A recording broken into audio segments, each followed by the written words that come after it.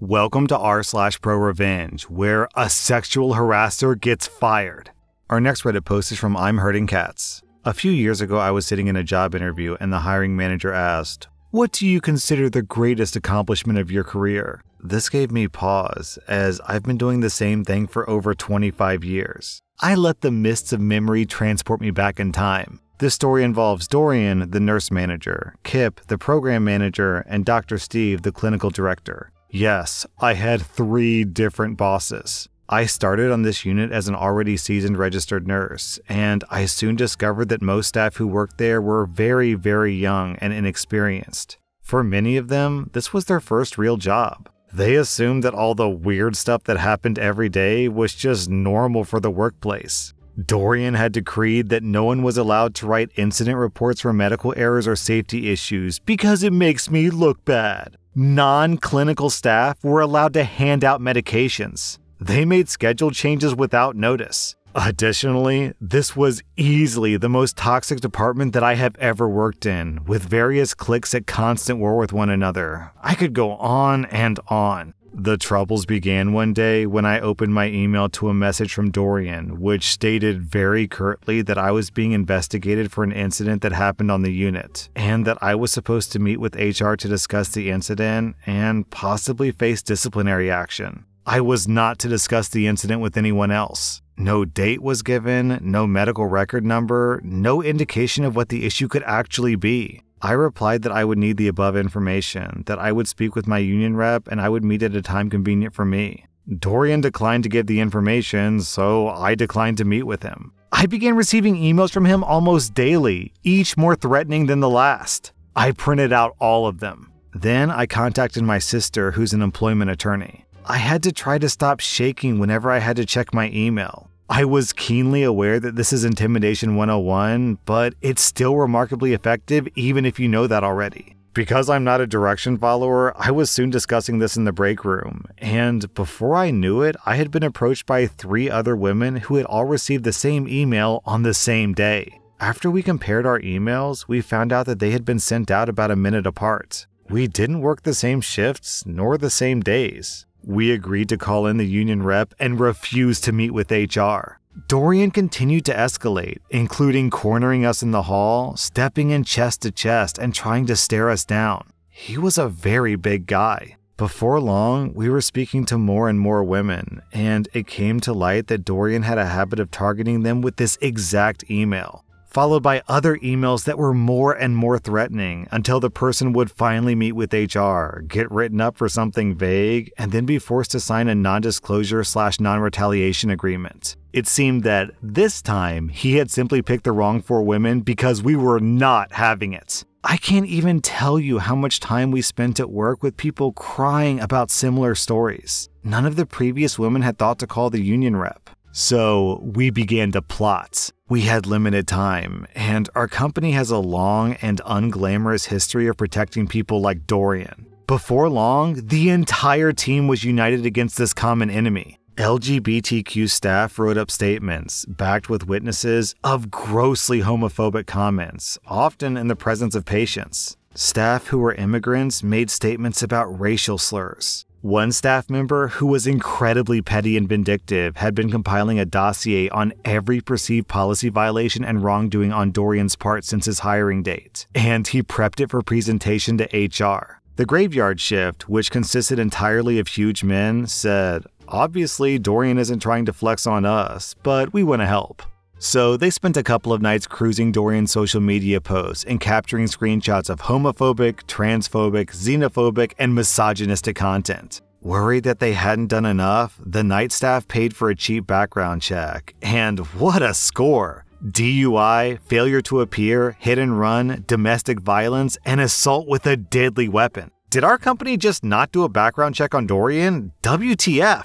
Finally, 2 women came forward with complaints of sexual harassment. One incident had even occurred in the presence of the assistant manager, and one was documented in an email. We were ready. We flooded HR with meeting requests, and our union rep coordinated the assault so that on Monday we met for simple harassment and intimidation. I met with them first, and HR seemed unimpressed by my complaint. On Tuesday, all the LGBTQ staff who had endured racial slurs made their formal complaints. They said that the HR lady looked tired. On Wednesday, we told them about the background check, moved into all of his policy violations, and culminated with well-documented quid pro quo sexual harassment. The union rep informed HR that the union's attorney was eager to know how to proceed. HR assured her that that would not be necessary. That evening, Dorian posted a sign on his office door saying that he would be away for a few days and to contact Kip or Dr. Steve if we needed anything. Graveyard Shift reported that over the weekend, housekeeping came and removed everything from his office, except for his name tag, which the night staff took as a trophy. On Monday, HR told us that, effective immediately, Dorian was no longer employed at the hospital. We all sat silently and politely until they exited the unit, when a loud and spontaneous cheer went up. People were hugging each other and cry-laughing, high fives all around. The aftermath. To the best of my knowledge, Dorian never worked as a registered nurse again. Frankly, I don't care. Kip was fired 3 days later for having been aware of all that was going on and turning a blind eye. And because, apparently, he'd been touching women in the unit for a couple of years now. I hadn't been aware of that, but it came out during our HR meetings. Dr. Steve was also fired for sexual harassment. The unit hired an old manager of mine who had a long and well-documented history of, you guessed it, sexual harassment. I quit within a few days of him being offered the job. The department's foray into getting along crumbled. Most of the staff have moved on to other jobs where they seem much happier. So, back to the question. What do you consider the greatest accomplishment of your career? I sat up straight, smiled, and said, I took a very fractured team and brought them together to achieve a common goal. I like to think that I'm really good at team building. Our next Reddit post is from Ashley or Else. My former boss is the worst human being I've ever met. He did all sorts of things to mess with anyone that he didn't like. So, a while ago, I was at a family event in a local park, walking with a young boy from our family who is developmentally disabled with Down syndrome, Ben. Ben does things fairly well, all things considered, but he's always been sensitive to anyone making fun of the way that he looks or his condition. We're just having a good time on our little stroll, with Ben and I both enjoying the day. Along comes my boss, Rob, walking towards us. I cringe at seeing him, but I smile and say hello to play nice. He says, there's something you don't see every day, a pair of ugly R-words walking together. Ben bursts into tears as Rob laughs and walks off. I deal with Ben and ignore Rob. I am super pissed and trying to calm Ben down because for a few minutes he was totally distraught. Finally, I get Ben to focus on how he's made a lot of other awesome friends and family and that Rob is a stranger, so what he thinks doesn't matter. We walked some more, and I saw that Rob was at the park with his wife and teen daughter having a cookout. And apparently, he had been on his way back to his family after he went to the toilet when he saw us. I immediately went back to being super pissed. I went back to my family and talked to an adult cousin of mine, Jake, telling him what happened. Jake wanted to get revenge on Rob, but I reminded him that this was my boss. I didn't want Rob to know that the revenge had anything to do with me because then he'd make my work life even worse than it already was. So Jake asked me for anything that I knew about Rob that might help.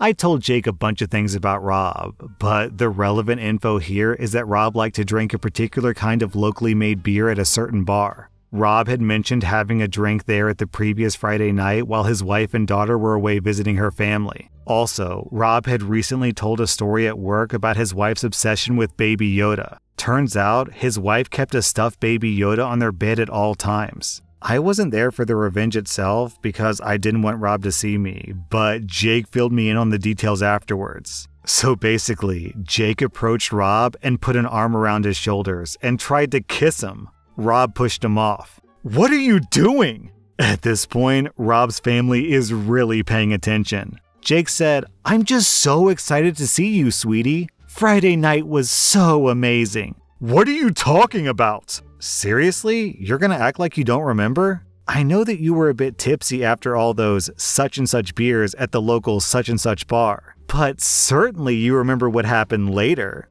Nothing happened later, or ever. I don't even know your name. Really? You were screaming it on Friday. At this point, Rob was turning red and he said, You lying son of a...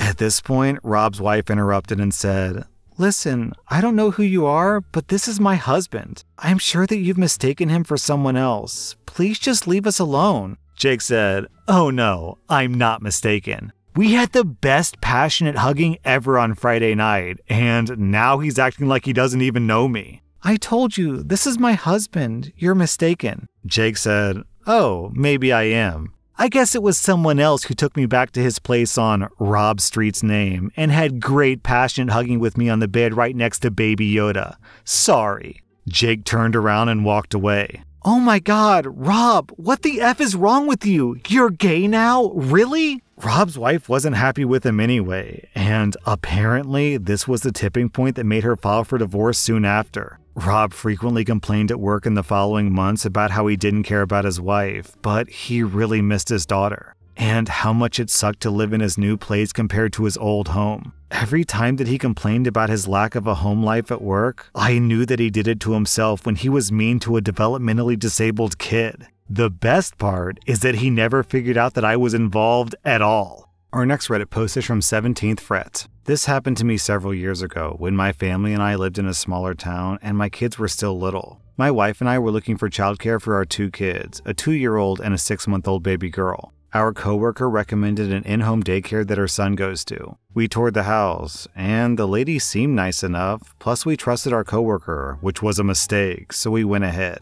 From the beginning, things seemed off. First, she had trouble receiving our payment, which was straight from our bank. Fine, she's a bit disorganized, but she spends her energy on the kids. Over the weeks, she started getting more cagey with us, not letting us step 1 foot inside the house when we picked up our kids. Adding to our frustration, there was zero support for our son, who was potty training at the time. The caretaker, Monica, said that it bothered the other parents if he had an accident and he's not ready to be out of diapers. This was BS because he was very driven and interested in potty training and made progress every weekend with us at home. We asked our coworker about it, and she said that Monica has her good and bad parts, but she really does care for the kids. At this point, we came to learn that the coworker and Monica were close friends, and the coworker was probably getting manipulated by her leveraging the friendship to get more business. My wife, ever the diligent investigator, starts to keep track of how many kids are in there,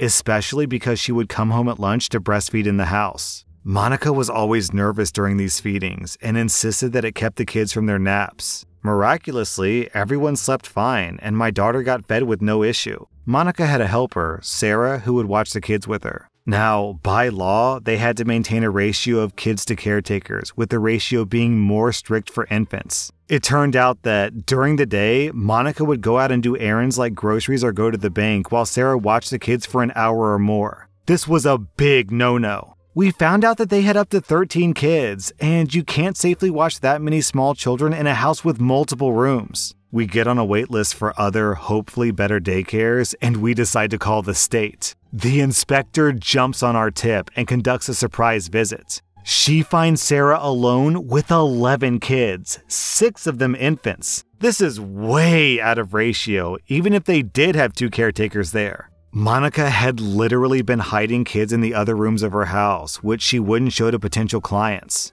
The inspector also found a slew of other violations and she gave her fines. The inspector gave Monica 1 day to get back within ratio, which means letting go of over half of her roster, including my own kids. We didn't care because we had other care lined up. Sarah ended up quitting because she was sick of being left alone with all those kids. Now, Monica has the report of all these violations on public record for at least 3 years. I went ahead and gave her an entry on Google Maps with my review and a link to the report just in case anyone Googles her name. F you, Monica! Several months later, we hear that she was looking for kids to care for since the other families got wind of it and sought out better care. Yeah, good luck with that. Down in the comments, we had this story from Golden Owl. According to my dad, when my baby half-brother was a few months old, they put him in daycare because him and my stepmom both worked. One day, my dad went to go pick him up, and they were closed. So he called my stepmom to ask if she had picked him up, and she said no. They tried calling the people who worked there, and it turns out the workers had left him asleep in a crib in one of the back rooms and left for the day. Needless to say, they never used that daycare again. That was r/Prorevenge, and if you like this content, check out my podcast where I publish the exact same episodes. Also, hit that subscribe button because I put out new Reddit videos every single day.